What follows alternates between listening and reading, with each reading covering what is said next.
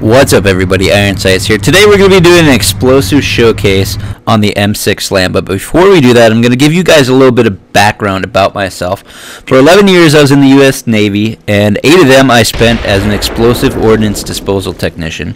I got out of the U.S. Navy as a master explosive ordnance disposal technician, so I'm going to go over the M6 Slam, talking about real-world stuff, because this device actually is a real device.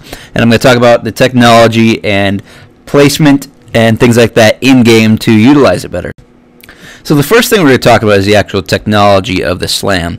The Slam is an explosively formed penetrator. So what that means is there are explosives behind a copper disc.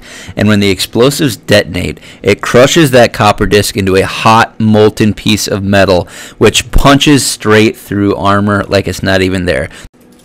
So when I was in Iraq in 2006 and 2007, we prosecuted a lot of IEDs, and some of them were improvised versions of the M6 Slam. These improvised versions were set up so they could hit Hummers and various other armored vehicles on the side of the road. And they used all kinds of methods to hide these things from being seen, because if they found them, they would get called in and we would come prosecute them. But I don't want to get too far into the details of the real world, because we're friggin' talking about a video game. So, let's talk about the actual M6 Slam and how to use it effectively. First of all, let's talk about placement.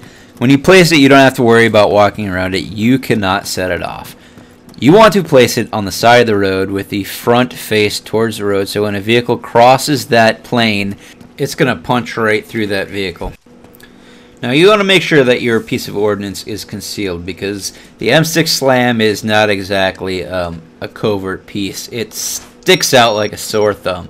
So there are a few places that you can hide it, such as trees, bushes, around blind curves, around walls, around buildings. Anywhere where people are not expecting it and you just can't look down and see it is where you want to have them.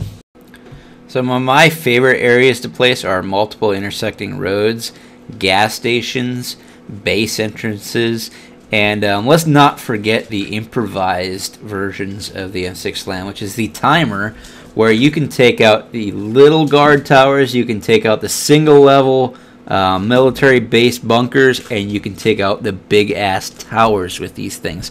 One mine will drop an entire tower. That is what I love doing. You can freaking wipe out people who are trying to camp out in those things like it's nobody's business. Alright guys, that's all I got for now. Thanks for watching. I really appreciate it. If you want to see me live and say hi, check me out at www.twitch.tv/iron_sights with the Z. And don't forget to like, comment, subscribe. And I'm out. Man, somebody's shooting like a motherfucker. You smoked him, guys.